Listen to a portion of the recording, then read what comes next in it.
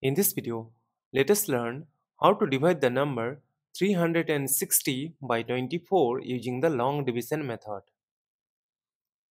Consider the first digit 3. It is less than 24, so we will consider the number 36. From the multiplication table of 24, we know that 24 times 1 is 24. Subtract, we get 12. Now 12 is less than 24. That is why we will bring down this number 0 here. Now again we know that 24 times 5 is 120. Subtract, we get a 0. As we have got the remainder 0, so we will stop. Therefore, the value of 360 divided by 24 is equal to 15.